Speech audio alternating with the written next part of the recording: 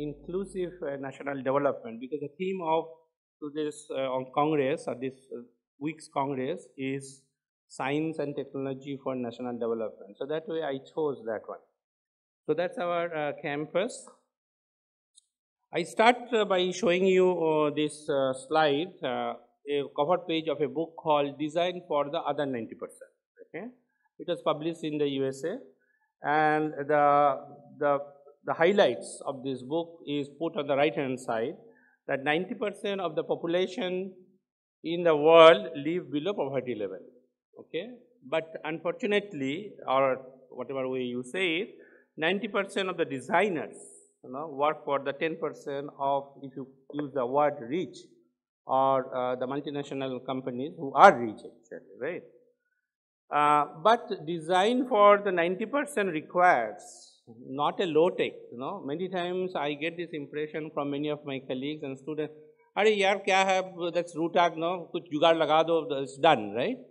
So, but actually, if you want to get into it, then you will realize that it is not that just kuch laga do and this jugaad will work. In fact, jugaad, if you talk in terms of Professor Anil Gupta's views, jugaad is not a bad word, rather it's a very innovative word for our people, grassroots people. So design for other 90% requires high-tech solutions, but with a low cost. Most of the so-called high-tech solutions which we use in robotics, they do not talk about the cost part at all. Now ISRO, I have stories from ISRO, probably a small bolt has been wrongly designed. It costs maybe 100 rupees, few crores just burned down immediately in seconds. Okay?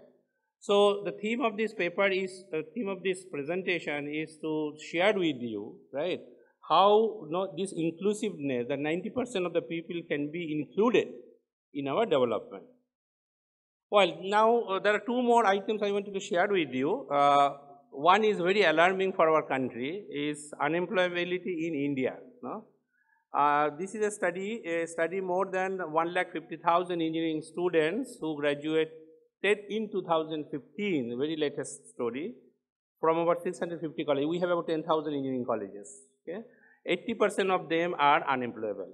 In fact, last weekend I was reading the Hindu, the Education Plus page, supplementary page, where Shiv Khera, who is one of the popular author for the bestseller book called You Can Win, he has given an interview, and in the interview he also pointed out it's 90%, it's not 80%. Whatever it is, 80% is not also very good figure. So the question is, this 10,000 and 10 lakhs engineering students who graduate, I'm not counting other because I'm from engineering background, so I have some information. So how do we make them useful for the society? If they're unemployable, does not mean job is not there. In fact, immediately with me, I have 2-3 jobs, because IITs we do projects and we can hire project people. So this is one very warning situation for the country. Okay? Then comes to education, right? Because when you talk about unemployability, why unemployability happens? It might be that, okay, maybe the education which is being imparted was not very appropriate. Okay? So then what is a true education in that case, right? So there I look for some of our philosophers, scientists of course. So I come back to our Indian philosopher, Swami Vivekananda, in his book, My India, the India Eternal, he writes, quote, start, the education which does not help the common mass of people to equip themselves for the struggle for life, which does not bring out strength of character, is it worth? While that is a similar statement would be there in Mahatma Gandhi's autobiography also, if you read that thing. So the question is, inclusiveness is not there. We have unemployability, right? And our education is probably not as we want it to be, because of which unemployability happens, because of which inclusiveness is not there, right? So to handle this situation, I thought, of certain solution in my style, which I will share with you today in next 15-20 minutes. So my objective in research and teaching is in such a way so that skill to solve life problems, so that I have put it in the phrase at the bottom, skill to solve life problem, right? 3 weeks ago, I was in the institute of the speaker today, Dr. Bhavani Rao, Amrita University, And there, this emphasis is there, along with professional learning, we should have life learning as well. Okay, now so go back a little bit at IIT Delhi. Now I wanted to share some of the so-called high-tech research we do, and the later part I will share with you that how we convert some of these high-tech technologies or some of the concepts of the technologies to solve some of the rural problems. So this is a work, we call it Program for Autonomous Robotics Laboratory. It is a sponsored project from Bhabha Atomic Research Centers. Just ended 2016. It was for about 6 years. So first one, the objective was to how to think of robotized assembly of, say a pellets inserted into the hole. So when some of the robots which are at the remote places, they have to be handled remotely. So here is a demonstration of a robot, a real robot here, industrial robot, in this case KUKA KR5, a German robot. So it is picking up one of the objects and placing on the top of another object. So here not the assembly, but stacking is happening. So this is a project by 3 departments: mechanical, computer science, and electrical engineering department. And this contribution came from computer science professors and students. So here you see this is a virtual world, basically CAD file of the robots here, and during its operations, our computer science scientists have developed some algorithm that they can control it by taking the feedback from the real robot, that how much rotations are happening in each of the motion, just like my hand motions here, okay. And so operator just sees this part, operator does not see this part at all, but he can control this quite correctly. That means he can pick up an object of about 14 millimeter diameter, and he can place at the top of another 14 millimeter diameter fairly accurately. We will just see, I will just do the fast forward for the sake of time saving. So it is approaching to place on the top of the other one. And this is the close view of the robot here. And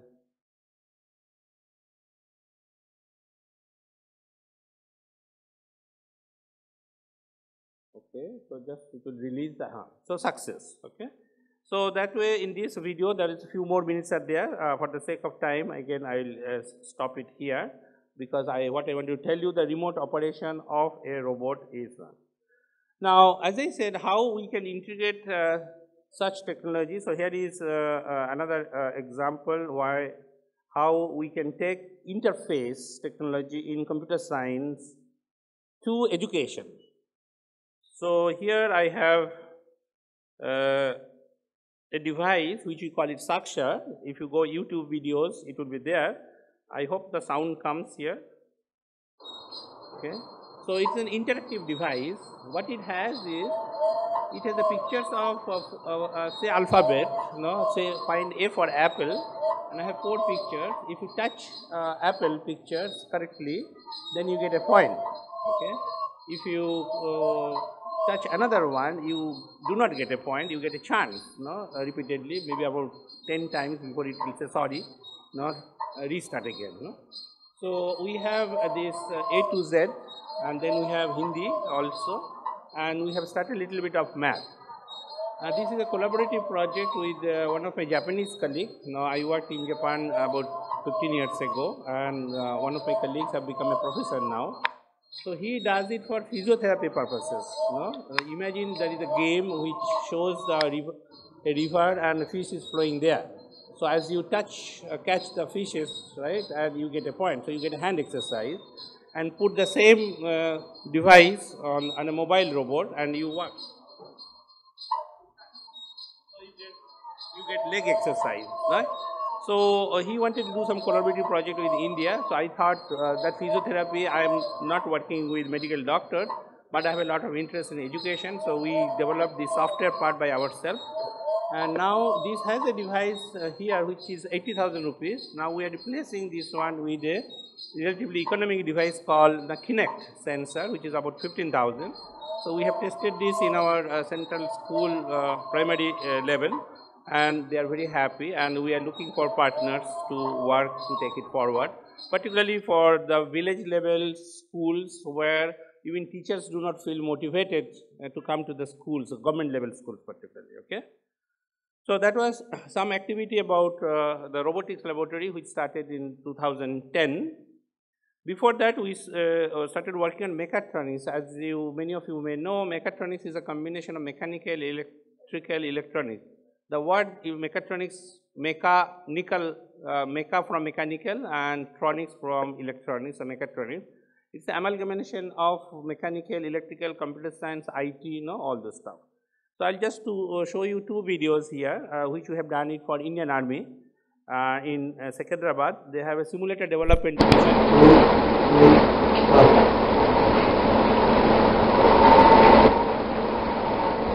So what you see here is just a treadmill used for exercise. Now we put a motor at the bottom and a screen on the top here and a sensor on the waist. So it used as a walking simulator. The Indian Army does not want to send all its jawans to all these remote places, so they would like to have some training. It was for them, but it can be used for sports exercises, right? And we can think of physiotherapy purposes also. But at this moment, it was for Indian Army. So we have sent this device to them in Secunderabad for further use. So that was for the Army jawans. What about for the trucks and cars? So we developed this one. So bottom portion was our contribution basically, and the integration. Now this software, the front software, they had already from some other vendor, and this chassis comes ready-made. So the idea is, as the driver is pushing the accelerator, it is showing different road conditions. And then the feeling of road tilting and everything should come, just like a flight simulator. And just I saw in the Delhi airport yesterday that they put one of the flight simulator for the public. So you can go and have fun. Okay, so now that was part of the technology development part. The education part, as I was introduced, that this is the book I have written for our students, mainly to give pride to our students, because mostly we follow foreign books, right? So we think knowledge remains there, okay? And at our earliest opportunity, we try to land up there, So when I started my career here in 96, I thought of doing something. In the meantime, the IGNO, Indira Gandhi National Open University, approached me to write a course contents, and which finally boiled down to this book. And the book, along with this book, the two things we try to address. One is how to understand some of the concepts which are not so easy to understand. So we developed this software which is freely downloadable from this website, roboanalyzer.com. So the robot which you have seen in our laboratory video, say, which is called KUKA KR5. So if I take KUKA KR5 robot and I can upload it in my software, which is preloaded. So you can see, and you want to study some analysis. In this case, for those who may know forward kinematics, it's not that you have to understand, and you want to see how it moves, okay. So even sitting in the comfort of your hostel, right, you may try to understand the basic phenomena of the robotic devices. In this case, the serial robots which are used in the industries. Then in order to have a hands-on experience, the unemployability I was talking about, right, unless you have a hands-on experience, I think it is very difficult to become a good engineer. So for that, we encourage our students to take part in different competitions, okay. And one of these robots from the competition has been converted to very soon to be product. I have a strong belief it can be a product very soon, and this can be used in a security vigilance purposes in a closed door environment. In this case, it's a student activity center, and it is he is showing the obstacle avoidance, as he comes in the front. And if it is a face, that means if it's a human being, it will say that please move away, give me the way. And if it is some other inanimate object, it does know what to do, it cannot recognize. So it hands over the control to the operator, then operator controls it, right? So we are testing for its reliability, robustness, stuff like that. Once we are happy with this, probably we'll deploy to our security office first. Then it can be taken to the shopping malls. It can act as a guide robot for the visitors there. And these kind of experiences actually give a lot of experiences working with the hardware. Talking about other Indian robots, generally in India we have feeling that we cannot develop robots in India, so always we look forward to the foreign companies, foreign organizations. But the issue is we do not talk much about it. Probably it is in our culture that we do not want to advertise much, right? So I thought it is necessary that we share, even if we do not advertise, but we must share. So here I am sharing some of the robots which are making news. This is a Daksh robot by DRDO Pune. It is used for bomb disposal, and Indian Army gave 200 such orders, and 3 companies have been assigned to fabricate the technology transfer. This is another one, the Netra. All of you have seen in 3 Idiots, the robot which sees the suicide guy. So that has been converted by the IIT Bombay students called Netra. It was used in Uttarakhand disaster management time. This is a robot by Tata Automation Limited, should be commercially available in the market. This is Milagro, floor cleaning robot with water also. It's a Gurgaon based company. This is MTAB, a Chennai based company making educational robots. This is Systematics India Limited in Bangalore. They are making a industrial robot which moves very fast. In the R&D domain, this is autonomous underwater robotics by CMRI, ACSRI laboratory, and this I have just shown you, Indian Army. So in IEEE Robotics and Automation magazine, we have written a small article, 2-page article in 2013. So for those who might be interested to do more about such information, what are the things happening, so you can just glance through this article. Okay, so now the answers. So next 2-3 minutes, what I have now, I will give this answer to those challenges actually, right? So one, I consider the innovative teaching, the ROGB, Robotics Competition Knowledge Based Education Engineering. What it is, just to give you an example, we have a robotic competition every year held in Pune for last 10 years now. So it's called Robocon.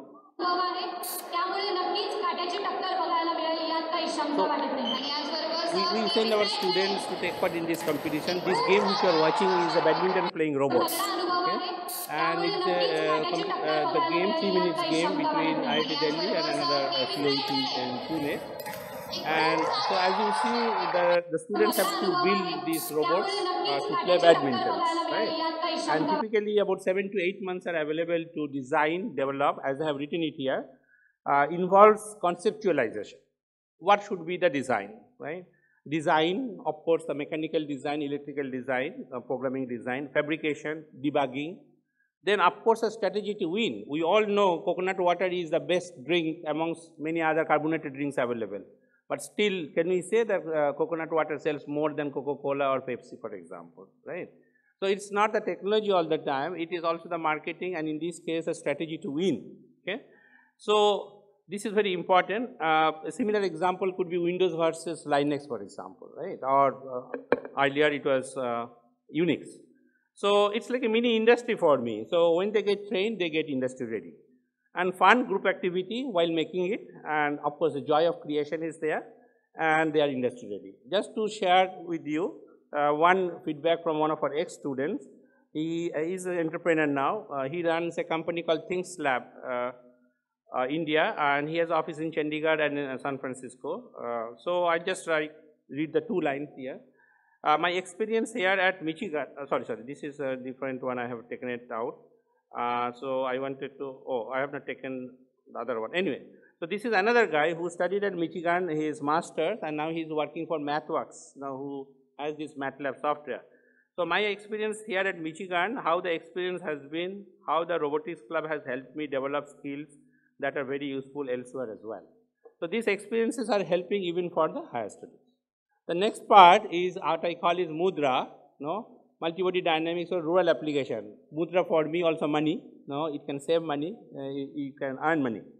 So here what we did is, here you can see a video of a carpet cleaning process, which we worked for Bhadoi in UP, which is called the carpet capital of India.